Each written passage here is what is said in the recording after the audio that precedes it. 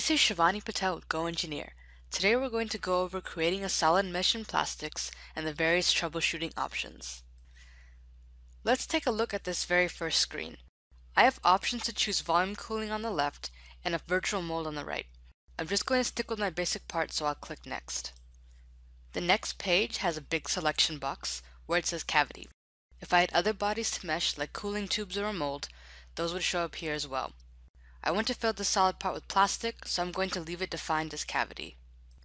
The third page is where we choose our global mesh. There's a slider that will change the basic triangle size, an option for local refinement, and a gradation slider, which shows how much our mesh grows from refined regions to non-refined regions. I would recommend turning local refinement on in most cases. I'm going to leave it off so that we can see some mesh errors. Now that the mesh has been created, let's look at it in more detail. Notice the holes in this arm, they definitely don't look circular. Since I want to refine my mesh, I have to delete this mesh and choose Set under Refinement. I can multi-select surfaces or individually click them. If I hold Control, I can cancel what I've already selected.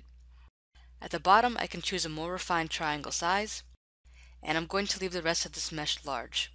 If you've used SOLIDWORKS simulation before, this is very similar to mesh control.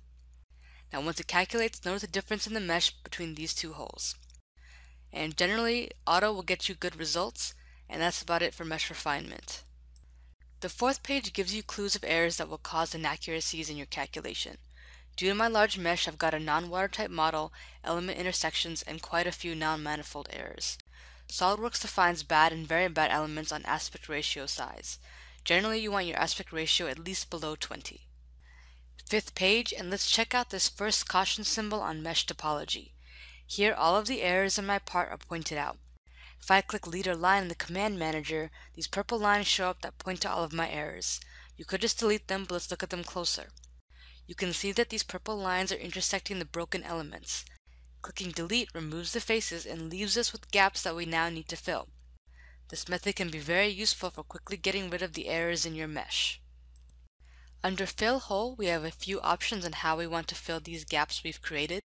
I'll start with the most manual option where you essentially draw out the triangle. As I click these points, the new mesh elements are formed. And hopefully you all just caught the terrible element I just created, which we'll come back to later. Before I create these last two, notice the floating elements here. There's an interesting way to delete them. By going to Mesh Group, I can see closed system meshes. And since the two floating elements are not attached to anything, they show up as separate mesh groups. And I can delete them easily here. Now that those are gone, I can go back in and close off these holes.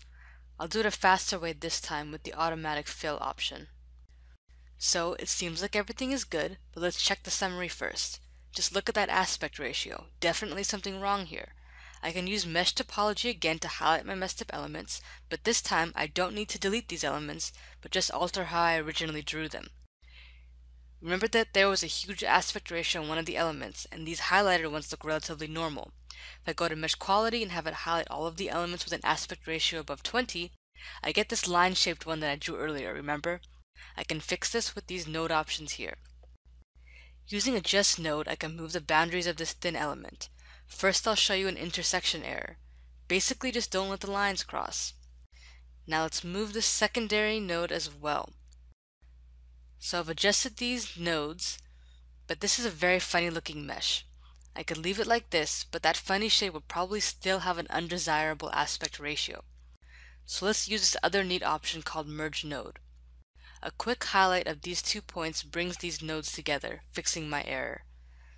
There are plenty of other node options available to manually adjust your mesh in this fashion. A quick check of my summary shows that I have some errors that I probably wouldn't want to skip in a project where I cared about accurate results. Remember that these errors are largely due to the oversized mesh I chose initially. I'm going to go in and fix the worst of these problems, then show you the last bit of meshing. Okay, so here's the 6th page. You can choose a 3-dimensional mesh of your choosing. The 7th page just requires a quick transform. If you have errors at this page, you likely need to go and refine your mesh or fix your mesh errors. 8th page can also be left at default in this situation. Once I click OK, my manual mesh is complete. You can even see a little green check mark telling me that my solid mesh has been created. This has been Shivani Patel with GoEngineer. I hope this video has helped you better troubleshoot your SOLIDWORKS Plastics meshes.